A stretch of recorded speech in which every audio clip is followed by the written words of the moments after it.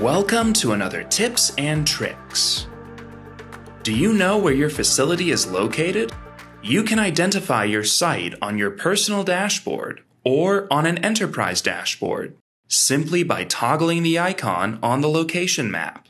It will tell you if you have any alarms associated with that site.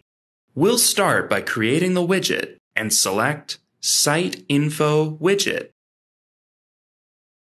I'm going to call this SETPOINT Office Location.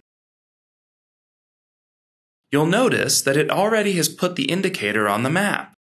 However, it says that this widget does not belong to any dashboard yet. I'm going to reload it to make sure that I have good data.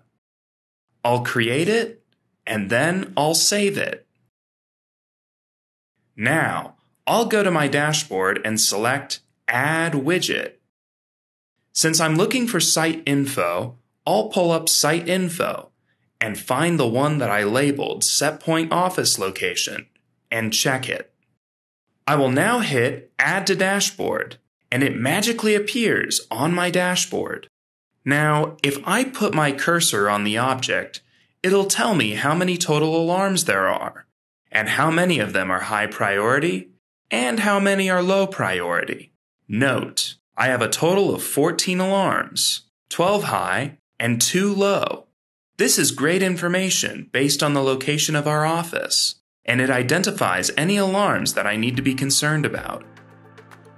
This concludes our tips and tricks for today.